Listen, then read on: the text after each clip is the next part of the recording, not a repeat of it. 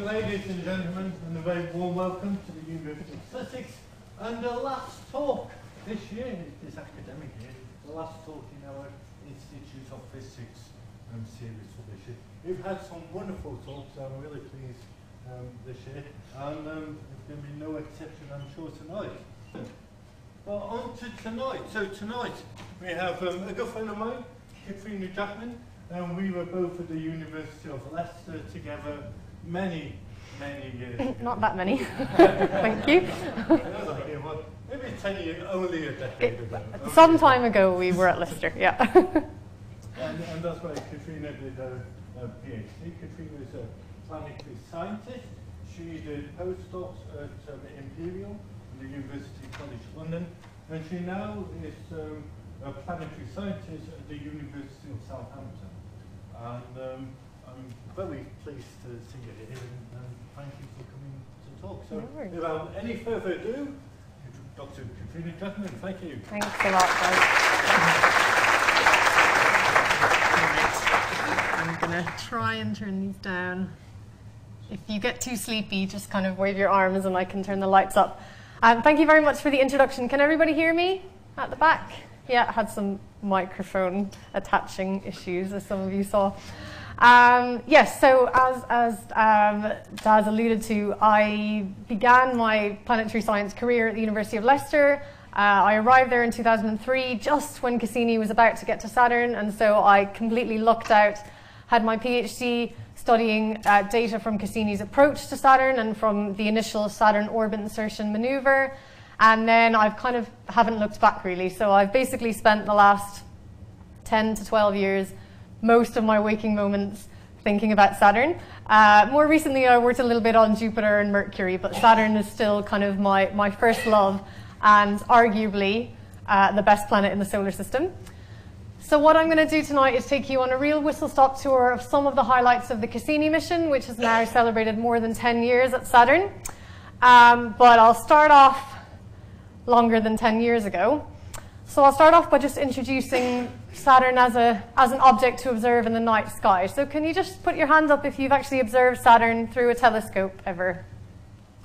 Okay, more than half, so that's good.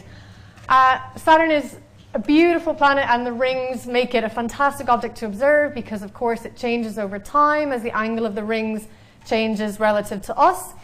And this posed a few difficulties, or challenges, I should say, for some of the initial observers. So one of the first people to spend a decent amount of time thinking about Saturn was Galileo.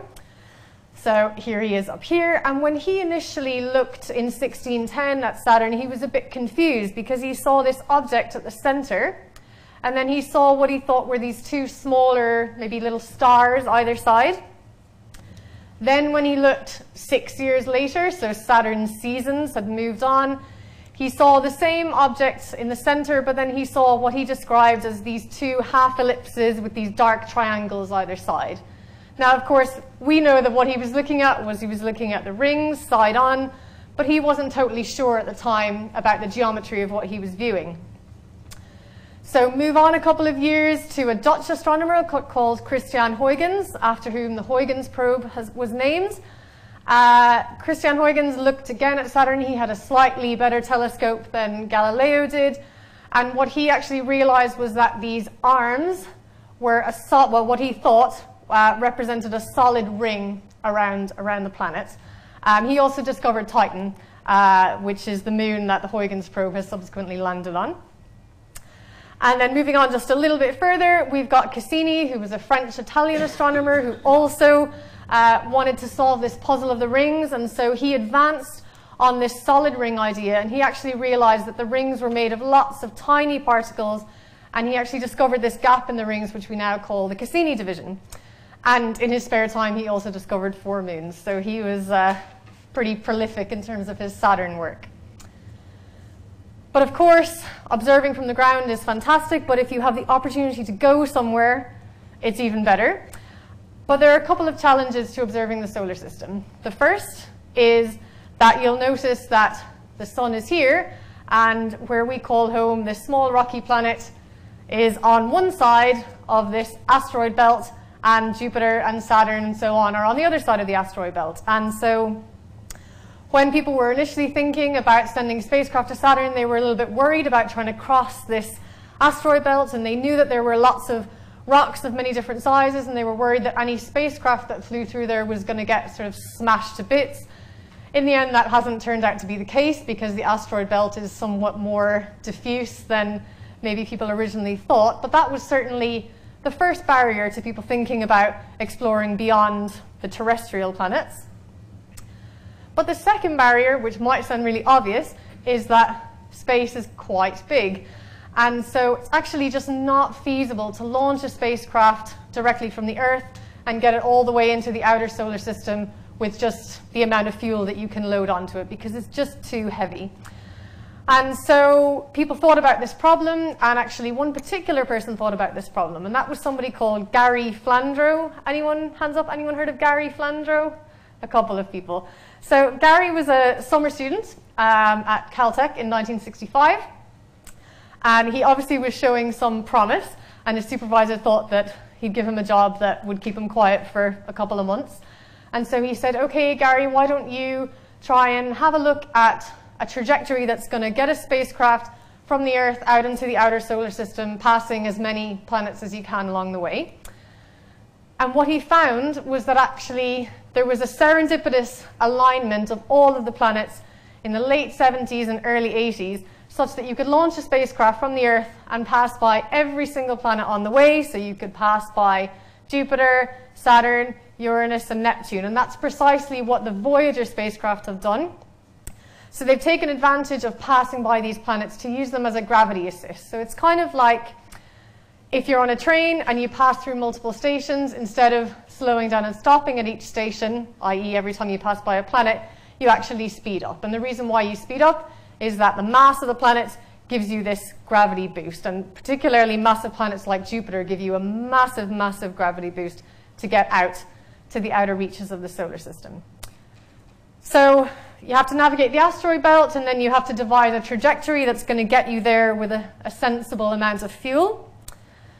And then once you can do that, then we've had missions like these. So these were the first missions that flew by Saturn. So Pioneer 11 in 1979, image shown here on the left, and then the Voyagers in 1980 and 1981.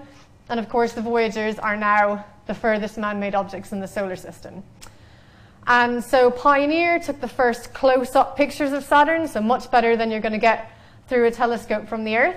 And critically, actually, Pioneer charted Saturn's magnetic field for the first time.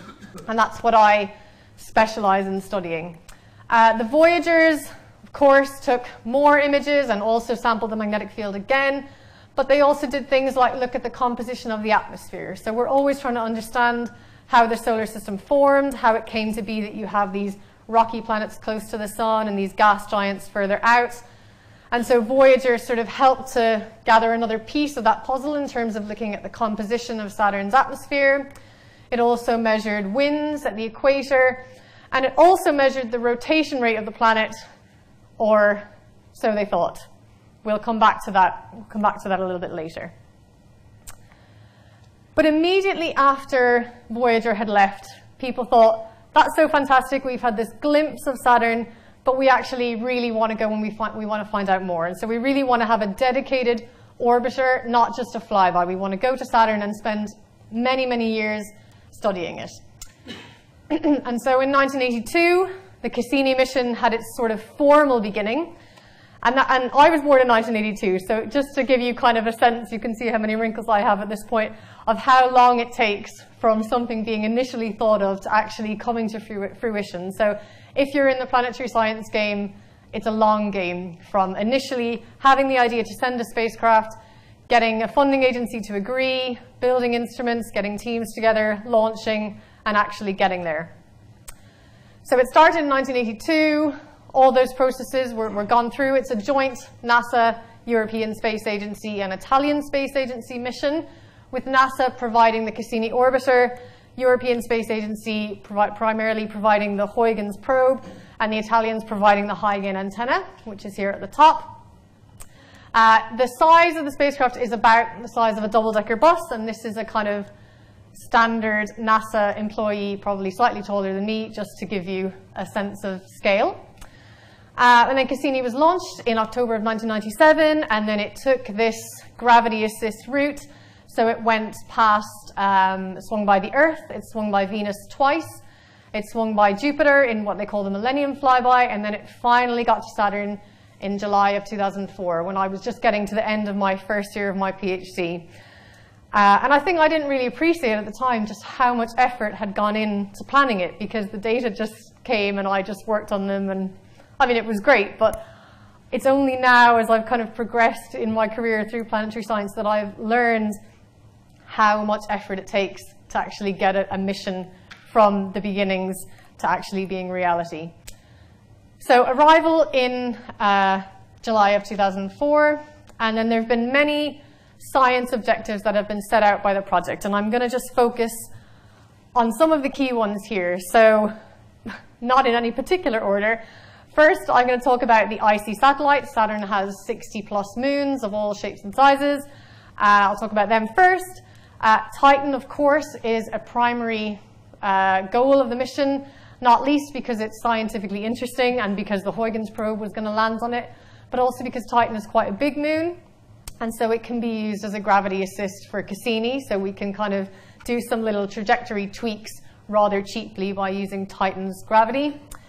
I'm going to talk about the magnetosphere, which is my particular area of research, and then very briefly about the planet and the rings.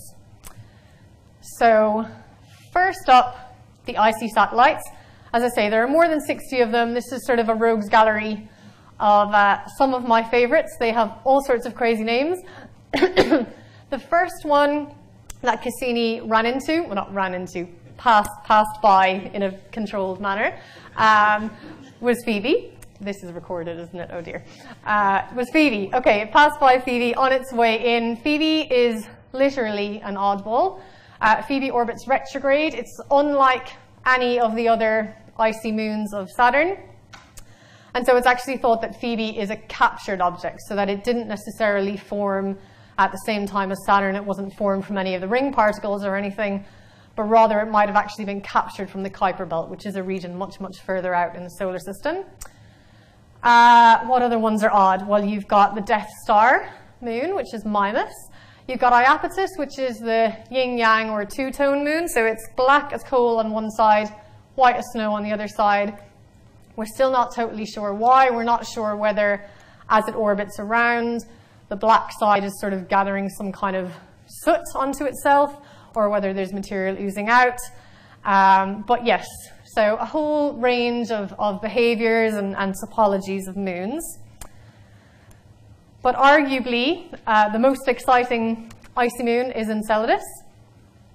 And here is Enceladus in its full glory. It's an icy moon of Saturn that was discovered by William Herschel in 1789. And it has the highest albedo of any body in the solar system. And that just means that it reflects a lot of sunlight. It's really, really bright. And the surface is dominated by fresh, clean ice. And I'm really putting emphasis on the word fresh here, because when something is fresh in the solar system, that immediately starts you to think, actually, what does that mean? Is it young? Is there something that's renewing the surface?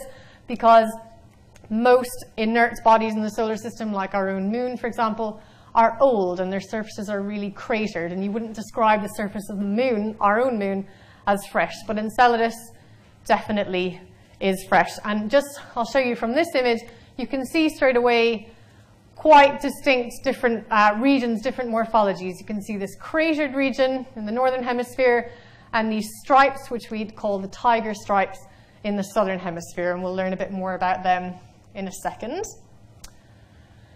So initially, the Cassini trajectory design is quite complicated, and it takes Cassini gently past most of the moons at some point.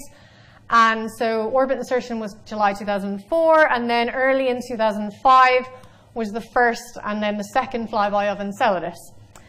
Now initially, when Cassini went past Enceladus, we didn't expect to see anything particularly exciting. Apologies in advance if there are any geologists in the room that are really, really very fired up about rocks, but I'm a plasma person.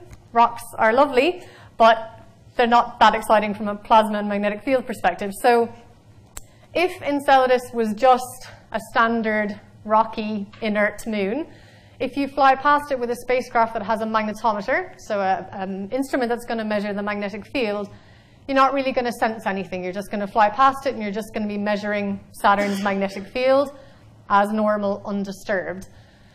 But that isn't what we saw. So Cassini flew by in February and then again in March of 2005. And here is Enceladus. And what the magnetometer, the magnetic field measurement magnetic field instrument measured was a deflection in the flow. So it was measuring Saturn's magnetic field, which is illustrated here by these sort of dipole-shaped butterfly wing field lines. And as it passed by, it saw some disturbance in these field lines. And that was really, really unexpected, as I say, because if Enceladus was just some inert moon, you wouldn't expect to see any change. So this was really too good an opportunity to miss. And so the principal investigator of the magnetometer went to NASA and said, look, we've gone all the way to Saturn. We've seen this really weird signature. We want to go a little bit closer. And so she actually managed to persuade the mission planners to tweak the trajectory and take the spacecraft a bit closer than planned. So the third flyby, which was in July of 2005, was actually at an altitude of 173 kilometers, so relatively close to the surface of Enceladus. And then we really started to nail down what the issue was. And what we actually found was a very localized signature, and specifically outgassing via a plume that was coming from the southern pole. And when we combine those plasma and magnetic field measurements with temperature maps, we see that the predicted temperature is fairly uniform, relatively uniform, whereas the observed temperature shows a real hot spot at the southern pole. And we know that the higher temperature, the less strongly bound the atmosphere is to the body. And so that tells us that somehow from the southern pole of Enceladus, material is being allowed to escape. And we can kind of zoom in a bit more on that geology by looking at this. So these are these tiger stripes. These are these fractures along the southern pole, and we can get closer and closer and closer to them. Again, we notice that this tiger stripe region is very different to this cratered region in the northern hemisphere. But there are very, very extensive cracks or fractures along the surface of Enceladus, and they range in size from just a couple of 100 meters to a couple of kilometers. And over time, so I told you about the first 3 flybys, but since then we've had many, many more flybys of Enceladus because it's such a puzzle to us. And what we've actually been able to do is map along these fractures, map all the way along these tiger stripes and look at their temperature. And so what I'm showing you here is actually an infrared heat map of these tiger stripes.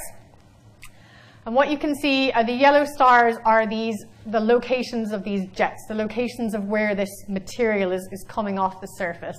And they're really, really hot. It's all relative. They're minus 93 degrees C compared to the surface, which is minus 201. But locally, they're really, really hot compared to the rest of Enceladus. And so what we know now is that along these tiger stripes, you have actual water vapor coming off the surface. And we know that because we've been able to fly the spacecraft right through these plumes and essentially sniff the chemistry of what's coming off and take these kind of mass spectrograms and find out the material that's contained inside these plumes. And so we see a lot of water vapor, but critically we also see ammonia. And ammonia is important because ammonia acts as an antifreeze, and that helps to keep any of the water in this liquid form. And so we're at the point now where we can do things like we can actually constrain the amount of material that comes off the surface. We know that it's about 100 kilograms a second, and we can track where the material goes when it comes off Enceladus. And so what we know now is that here's Enceladus at the center of the image, is that material forms a brand new ring, a ring that we never knew about before, a ring which is called the E ring, which completely encircles Saturn, and that 100 kilograms a second diffuses out from Enceladus, and Enceladus, of course, is orbiting around Saturn, and it forms this beautiful, quite diffuse ring. We also know that the fissures expand and contract as Enceladus orbits around, so at different points in its orbit, it's slightly closer to or slightly further away from Saturn. When it's closer to Saturn, it's sensing Saturn's gravity more strongly, and so the fissures are kind of squeezed shut. When it's further away from Saturn, they're able to expand and relax a bit more, and as they expand, more material comes out. So Enceladus certainly has been one of the real treats of the Cassini mission. It's really an illustration of how you can devise a plan and say, we want to go and observe this planet and we're going to find out X, Y, and Z, and then within 6 months of getting there, you stumble across something that takes you in a totally new direction. And certainly for any future exploration of Saturn, the study of Enceladus is going to be absolutely central, and that will be kind of constraining how we devise a spacecraft that's going to go there in the future. Okay, so that was a very brief tour of the icy satellites. So next, I want to talk about Titan. Titan is Saturn's largest moon. As I said earlier, it's interesting scientifically, but it's also really handy because of its size. We can use it to do some trajectory correction as we orbit around Saturn. Its solid surface is larger than Mercury, and it was discovered by Huygens, that Dutch astronomer. I showed you his picture earlier. It's about 50% water ices, but other kind of organic compounds, and 50% rock. But critically, it's the only moon in the solar system to possess a significant atmosphere. And that's interesting for many reasons, but not least because it's thought to be similar to how the early Earth was. And as I said earlier, we're always trying to understand how did the solar system form, what were conditions like in the past, and how have conditions evolved to how they are now. And so we can study Titan and in some ways learn perhaps about the early Earth by looking at Titan.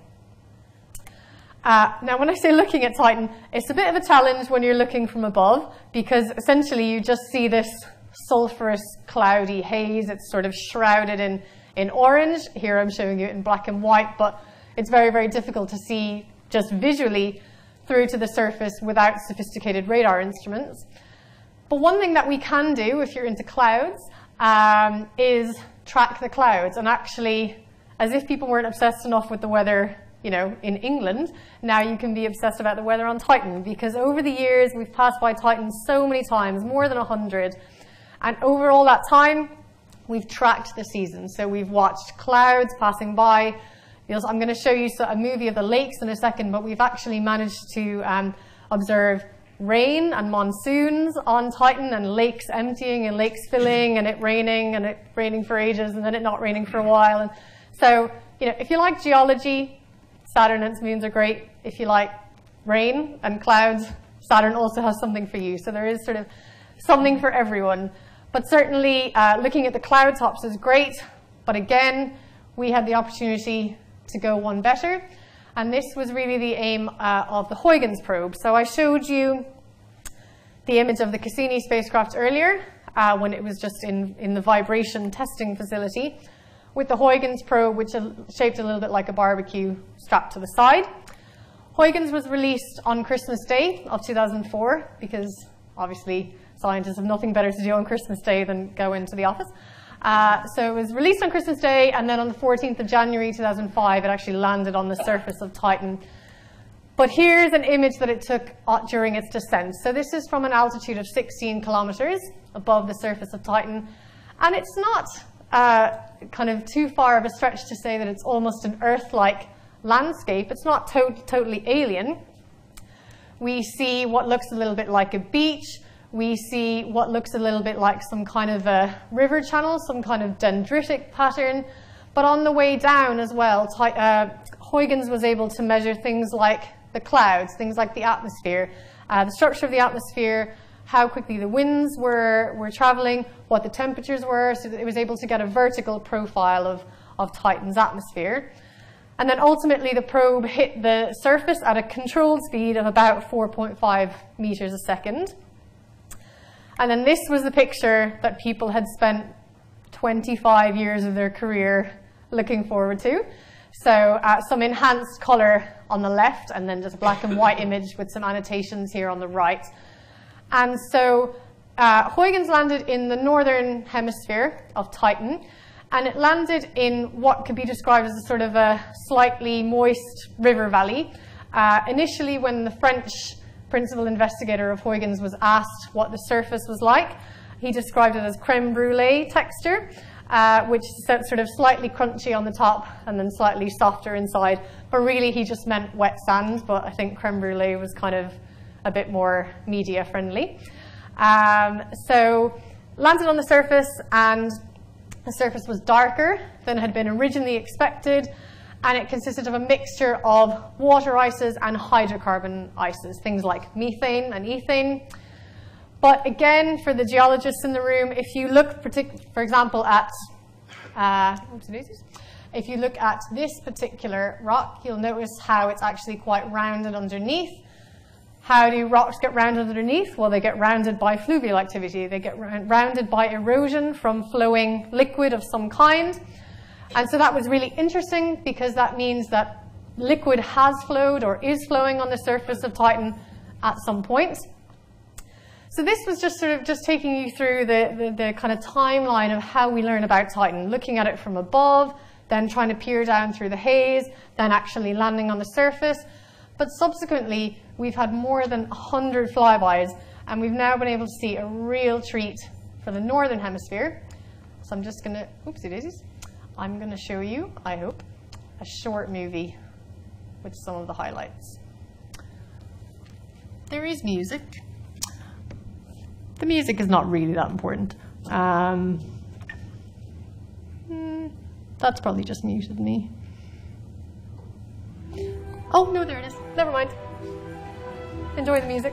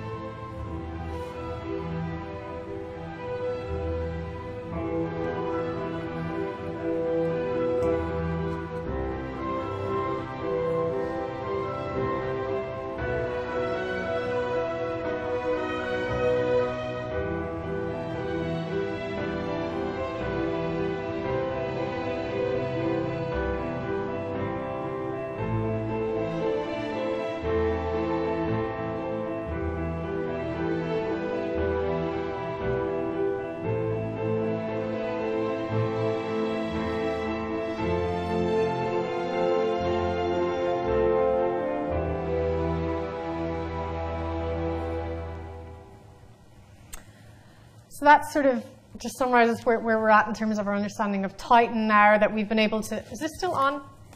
Yeah, sure.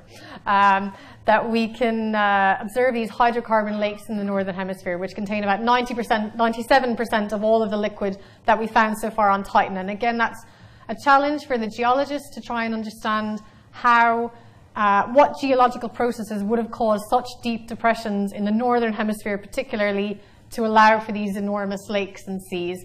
And since then, they've done amazing things, like they've actually observed waves on the surface of one of these lakes, because they can peer down through the clouds with these radars and they can see slight changes in the reflectivity of the surface. And they've also been able to estimate the depth of one of the lakes, which is about 170 meters deep. And it is just amazing to me to think that we can build a spacecraft, fly it for 7 years, land it on a moon on another planet, and then know this kind of detail. Anyway, I think it's great.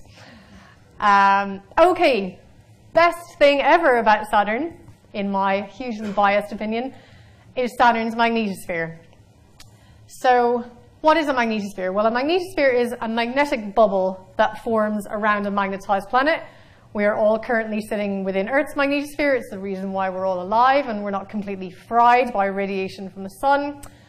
So Saturn, like the Earth, like Jupiter, like Mercury, is a planet that has a strong internal magnetic field. So any of you who will have done an experiment in school where you threw iron filings at a magnet will see that magnetic field lines trace this kind of dipole shape, this sort of butterfly-like wing shape around the magnet from northern to southern poles. Earth acts like a giant magnet, so does Saturn. So you've got this giant magnet in space with these invisible magnetic field lines stretching out into space. That is then embedded in a flow of plasma, a flow of charged particles from the sun called the solar winds. So these are various images taken of the sun. Here's one where it's taken in eclipse, which actually is kind of topical for the moment. Don't look directly at the sun on the 20th. Anybody? Advice from your outreach officer over here. But we can actually trace the magnetic field on the surface of the sun. These are images taken, I don't know how to use a laser pointer. These are images taken where you can actually see the plasma, the charged particles that are coming off the surface of the sun, tracking along these magnetic field lines. And so you've got this magnetized flow of plasma that's coming off the sun, and then it's encountering the obstacle of a magnetized planet, and that's how a magnetosphere forms. But we can actually trace that solar wind every single day. So again, for the weather obsessed in the room, you can look at this website called spaceweather.com, so you can find out what the weather in space is doing and think about how wonderful the Earth's magnetic field is because it's protecting us from all of this. And so today, the solar wind is streaming towards us at a speed of about 363 kilometers per second. There's a very large sunspot on the side of the sun that's facing us, and that's spitting out a lot of plasma, a lot of charged particles in our direction, but the Earth's magnetic field is protecting us from that. This website also has loads of information about where the aurora is. Sadly, it's at really, really northern latitudes, so no chance of seeing it in Sussex this evening, I'm afraid. But any of you who want to know more about space weather, I would encourage you to get your daily updates from spaceweather.com. So when this solar wind encounters the obstacle of a magnetized planet, you have a magnetosphere formed. So again, we're starting from the sun. We've got these sunspots on the sun, which are these dark regions of very, very intense magnetic fields. I hope one is about to come into view. Well, there's a couple of them on the surface there. This stream of plasma, which then flows into interplanetary space and then encounters a magnetized planet, here for the case of the Earth. It shapes the magnetic field lines of the planet. So on the day side, which is the side facing the sun, they're in this kind of squished dipolar shape. But on the night side, they're able to stretch out into a long magnetic tail. So you get this sort of bullet-shaped magnetosphere. And then most of the solar wind flow is deflected around the planet, but you can have some interaction whereby solar wind particles find their way into the magnetosphere and electric currents are set up that travel along magnetic field lines and that ultimately give us displays like the aurora that we see here on the Earth. So here's just a static sketch of that picture again here for the case of Saturn. So the solar wind is blowing from left to right across the diagram, shown in green, and then the planet is protecting itself with its magnetic field, which is shown in white. And then you get this bullet-like shape with the day side magnetic field lines essentially in a dipolar type shape, and then the night side magnetic field lines stretched out into a magnetotail, and then these electric currents can travel along these magnetic field lines and form the aurora. And so we can actually measure the magnetic field in situ. I already said when I talked about Enceladus that Cassini has a magnetic field measuring instrument called a magnetometer on it. And so here, just to say that I've shown you some real spacecraft data other than images, here is an illustration of the trajectory that Cassini took when it was on its way in towards Saturn, with Saturn shown here, and then the accompanying magnetic field data shown on the right. And essentially, you can just see the effect of passing from the solar wind into the region that's controlled by the planet's magnetic field, because in the solar wind, the magnetic field, this is the total magnetic field, is really, really low. But as you get closer to the planet, the magnetic field increases. Initially, it becomes really turbulent because when it's flowing from the sun, it's supersonic, and then it encounters this obstacle and it has to suddenly slow down. But then as you get closer and closer to the planet, which is itself a very strong magnet, the magnetic field strength increases. Now, the aurora, of course, is one of the most beautiful displays of magnetism. Hands up, anyone who's seen the aurora in real life? Okay, a fair few. Having worked on the aurora for 10 plus years, I saw it for the first time 2 years ago in Iceland, and it was absolutely incredible. The aurora, of course, here's what it looks like on the ground, from the ground rather. On the Earth, all different colors related to what's going on in the atmosphere and what type of collisions are happening. But the aurora from space tends to form this kind of an oval shape around the pole. So that's what the aurora is like on the Earth. How is it formed? Well, it's formed by these electric currents that travel along these magnetic field lines. So when you have electrons traveling down in towards the polar regions, they collide with particles in the atmosphere and they cause electrons to be excited. And then when the electrons become less excited, they emit light of different colors. And so we can track the magnetic field lines. This is for the case of Jupiter, but it's applicable anywhere. We can trace along these magnetic field lines. We can observe these particles coming in towards the auroral zone, and then we can actually get images of the aurora. So these were some images which were on the cover of Nature magazine back in 2005. It's hard to believe that was already 10 years ago, but these were from Cassini's initial approach to Saturn. And so you can just see from these three images alone how variable the aurora on Saturn tend to be. So sometimes you get this oval shape around the pole, like the example that I showed you for the Earth, but sometimes you get something that looks totally different, that's sort of filled in on one side or more of a spiral shape. And so there's a lot of active research to understand how changes in the solar wind, as shown here, this is the interplanetary magnetic field strength, how that's very variable, how those changes can then squash the magnetosphere and result in changes in the morphology of the aurora. Okay, last but very much not least, I've talked about the icy satellites, I've talked about Titan, I've talked about the magnetosphere. I should just say one brief thing about the planet itself and one brief thing about the rings. The thing that I want to focus on, which might seem a little bit odd, is something that we actually don't know about Saturn, and that is how quickly it rotates.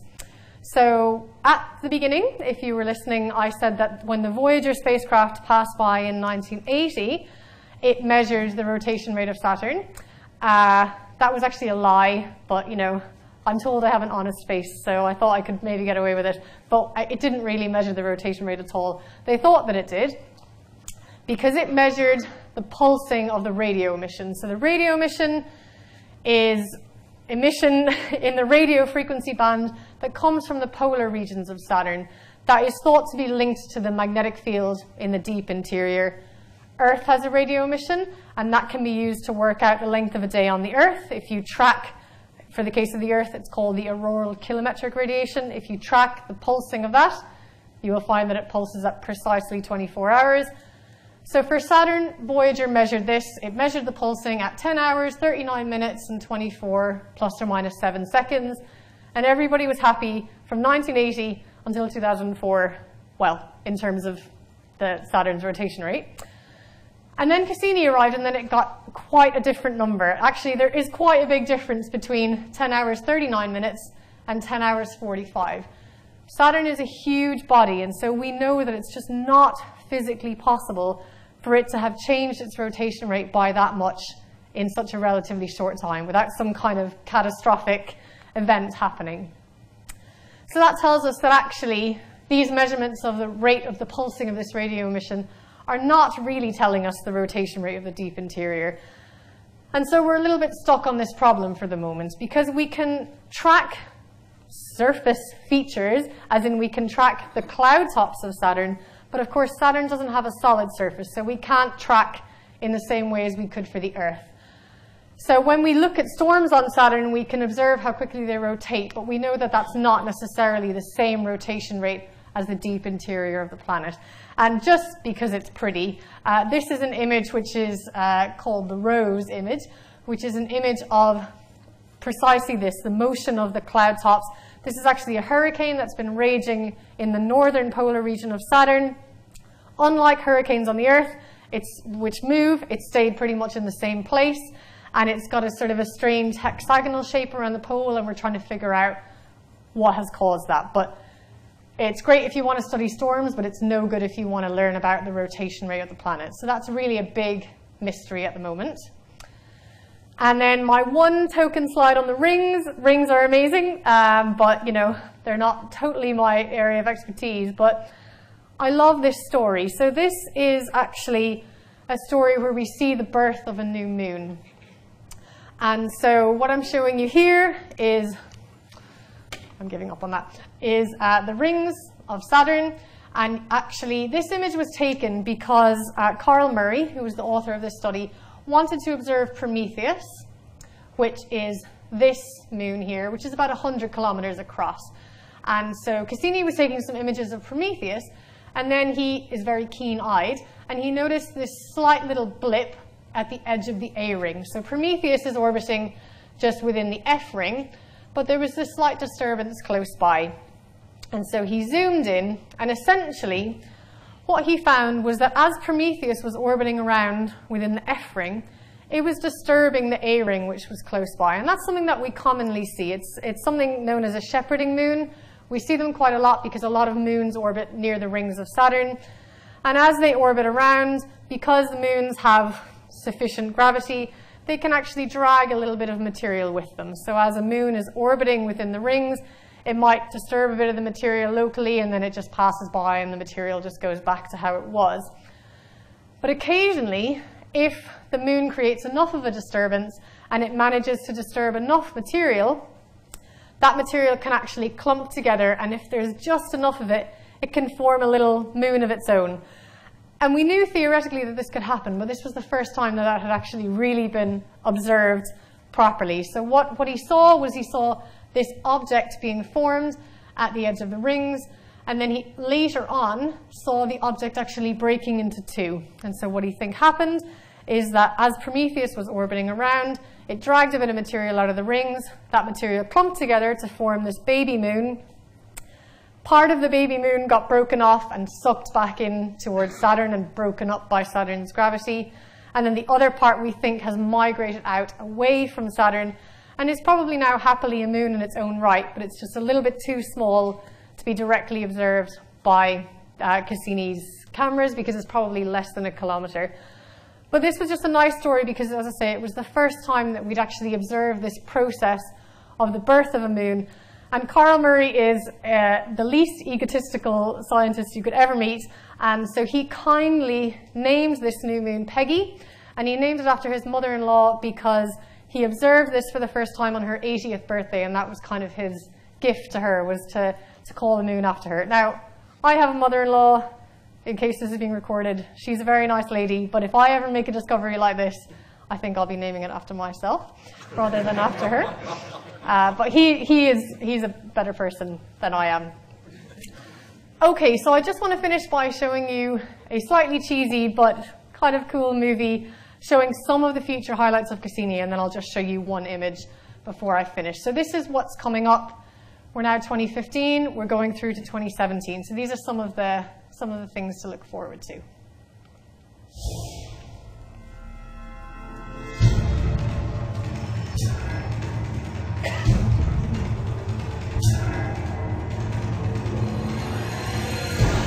Cassini is there in the Saturn system now, has been making discoveries for the last several years, and there's more to come.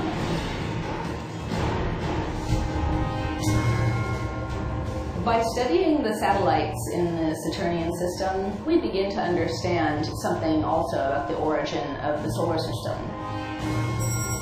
There is strong evidence now that most of the surface of Titan is in fact covered with organic material of some kind.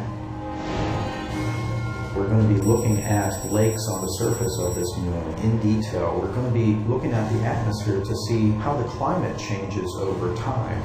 We have some global circulation models that tell us as the winds pick up, we think there could be waves on the lakes of liquid methane. Can you imagine anybody thinking that we would discover active cryovolcanism on one of these moons? Geysers? One of the things that we'll do in the next couple of years is make the first ever flyby through the plume when the plume output is at its maximum. And then of course there's the planet Saturn itself. As we go through our series of orbits and as the seasons change, it's like having a brand new mission. One Saturn year is nearly 30 Earth years. To be there for nearly half of a Saturn year is a once-in-a-lifetime opportunity. The sun now is coming up on the North Pole, so we're getting to see territory that was in darkness when we first arrived in 2004. Pretty soon we'll have the whole hexagon and the hurricane inside of it illuminated by the sun. And then of course the mission's end itself is completely unique. starting in 2016, ending in 2017, these orbits will take us up and over the north and south poles of the planet. We're actually going to dive in between the innermost edge of the D-ring and the upper atmosphere of the planet itself. From that, we're going to learn how is Saturn constructed from inside out. We'll also get the magnetic field of the planet, the mass of the rings for the very first time, and get to sample a place that no spacecraft has ever flown before. This is a mission that cannot be duplicated. So we really want to take advantage of this opportunity to observe seasonal variation in the system.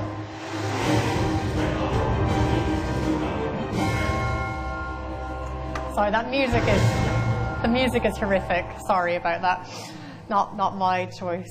But yes, that's just sort of some of the highlights of what's coming up for Cassini, and particularly for me, actually, I think the orbits at the end are going to be fantastic because, as they said in the video, we're going to take the spacecraft up over the poles and actually fly just above the top of the atmosphere and inside of the inner edge of the D-ring. So it's just going to be an amazing view out over the ring plane. And then ultimately the spacecraft will execute a death dive in through Saturn's atmosphere, and it will ultimately tumble and we'll lose attitude control. But as we go through, we'll sample some of the upper edges of Saturn's atmosphere for the first time. So that's going to be incredible. And the reason why we do a death dive is, well, firstly, because we want to study the atmosphere because it's interesting, but also for reasons of planetary protection. Because when we find moons like Enceladus or moons like Titan, which have really interesting conditions, potentially habitable conditions, the last thing we want to do is pollute them with an errant spacecraft. So we want to know where the spacecraft ends up. And so I just want to finish by saying that this is a rather famous image now, which was taken, it's called the Day the Earth Smiled image. It was taken, I think, 2 years ago now. It was a project, sort of an outreach project in a sense, but it does have some scientific value as well. And it was really a chance when the spacecraft was on the dark side of Saturn to turn the spacecraft back towards the sun. Now, normally that's not allowed because that's a flight rule violation and you essentially break the camera if you point it at the sun. Don't look at the sun when you're looking at the eclipse. I'll say that one more time. But this was a chance to have Saturn backlit by the sun and this absolutely beautiful view of the rings. But it also just gives us a sense of the scale of the solar system. So you probably can't see them on there, but Mars, top left, Venus, middle left, and the Earth and the Moon, and I've just got them zoomed in here. Earth and the Moon less than a pixel across, just giving us a sense of the scale of the solar system, and you could sort of philosophize about how fragile the Earth is and all of that, but I'm not going to go there other than just to say that I think images like this really just show us how far we've come in terms of our ability to explore the solar system, but also how many more questions that we have to answer. And so hopefully with the rest of the Cassini mission and with future missions to the outer solar system, we'll find out a lot more. And I'll stop there, I think. Thank you.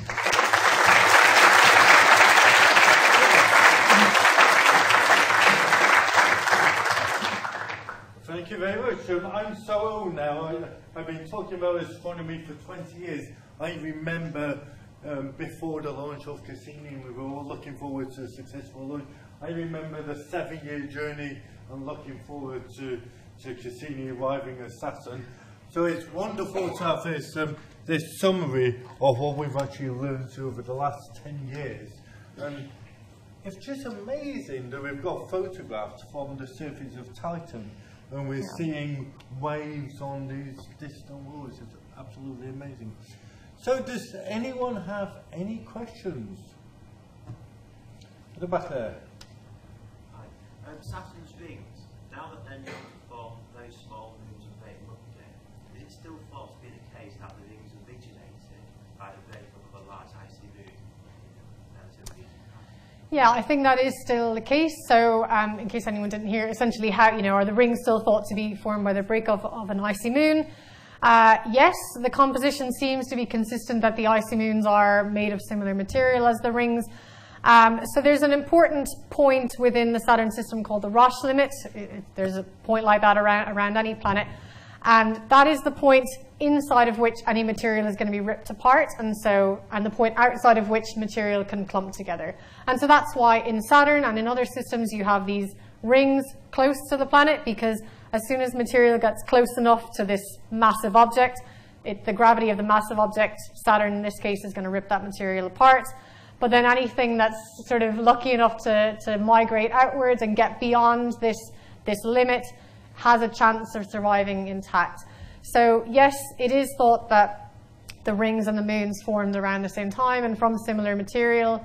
But I also pointed out that moon Phoebe as an example of something that doesn't match that. So that's the moon, the oddball that we saw on the way in, which doesn't seem to have a similar composition and which has a retrograde orbit. So when we find objects like that, they are kind of a clue that they were formed either at a different time or they were captured. But yeah, that's the current thinking on the rings. I just wanted to have the idea of what the core is made of. Yeah, great question. Yes and no. So primarily, Voyager actually measured the composition of the atmosphere, measured some hydrogen and some helium. There are various theories as to how the outer solar system, well, essentially how Jupiter and Saturn formed. So the main theory about how the solar system formed is that it started from this nebula, this big cloud of gas and dust, and out of that nebula, the 4 rocky terrestrial planets near the sun formed, and then these outer planets formed. But it's not totally sure whether it was an outside-in or an inside-out process. So whether you had a rocky core that sort of accreted or gathered a load of gas onto itself, or whether you had just a load of gas and whether it's gas all the way through. It is difficult to probe that, and you need to have many, many, many orbits quite close to the body to try and resolve that. And so questions like that are actually best answered in the latter part of the mission, because that's when we're going to go much, much, much closer than we've been before.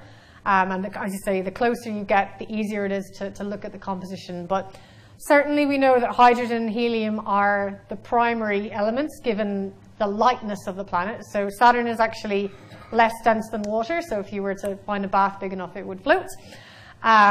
Although why would you ever have a bath big enough? That is such a silly statistic. But anyway, a very long-winded answer, but potentially some kind of a rocky or a liquid metal core, but we're still working towards fully figuring out how it's chemically differentiated inside. I think this gentleman might have one, and yeah, because you had your hand up, and then I'll come back to you next. How dangerous is it for radiation if humans want to explore Titan, etc.? Okay, so how dangerous is the radiation? Not as dangerous as at Jupiter. Jupiter's radiation belts will fry you really, really quickly. Yes, for human exploration of Titan, I think radiation might be a fairly major challenge, because Saturn has such a strong magnetic field that it has a lot of trapped electrons, a lot of trapped plasma, and so one thing that we do when we're flying an unmanned spacecraft is that we have some radiation hardening of the components so that they can resist that. But I wouldn't say that Titan is a particularly human-friendly place.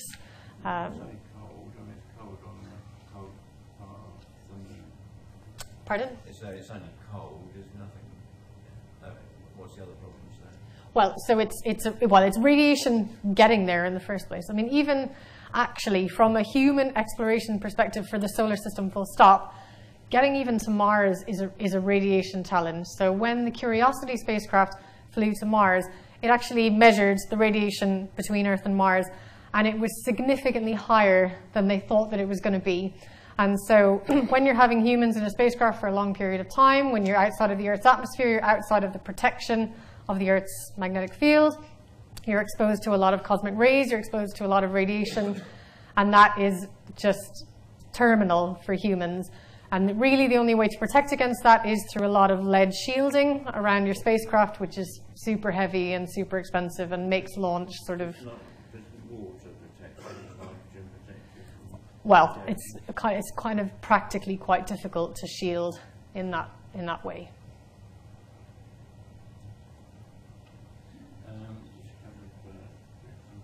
How long is it before the terminal flight? It's September 2017. Sorry? September 2017. 2017. You can't keep it in orbit around the planet So initially, the initial plan was for a 4-year mission. It got there in 2004. The nominal mission was 4 years. Then there was an extension to the Equinox mission, which took us through Equinox, which was 2009 to 2010. And then now we're in the Solstice mission, which takes us to 2017. The spacecraft is still pretty healthy. It's not a fuel issue. In general, with missions ending, it's a funding issue. And it's that, you know, there's a limited amount of funding and they can't supposedly pay for everything, so pretty much. No, So sadly. move it to the lady in the back. Yes, yeah. Sorry, just typically, how fast was the Cassini spacecraft travelling to reach Saturn?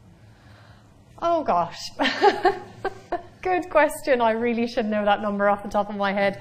I know typically when it's within the magnetosphere, it's going about 10 kilometers a second. Speed on the way there, I don't know off the top of my head. Sorry, I'll have to check that one. 5 billion kilometers in 7 years. Yeah, has anyone got a calculator on their phone? Quickly, save me, save me. I think you haven't asked one yet. We've got time so for just one more question, I think. So. I'm just going to ask, how long are the rings expected to last around Saturn? Are they expected to go away in the future? Good question, and this is honestly not a cop-out, but again, a question that is going to be best answered by these proximal orbits. So in that film that I showed at the end, they talk about measuring the mass of the rings, and the mass of the rings is also linked to their age. And it's been a little bit difficult to age the rings. We know that they're dynamic. We know that moons are forming and breaking apart. And so we've had one pass through the rings on the way in. So when Cassini arrived, it used the high gain antenna as a kind of a shield, and it went up right through the ring plane. But since then, we've stayed fairly well clear of the rings. And so really the last sort of 6 months to a year of the mission is the prime time to get really close up and to look in more detail at the composition and to age the rings. And so that number isn't precisely known, but that will be one of the key aims of the final year of the mission. Okay, there'll be time for more questions over tea and coffee. I'd just like to thank Caitríona once again for coming down. I know you're incredibly busy, not one, but 2 PhD students and a postdoc to work with. So thank you very much, Caitríona. Thank you. Thank you.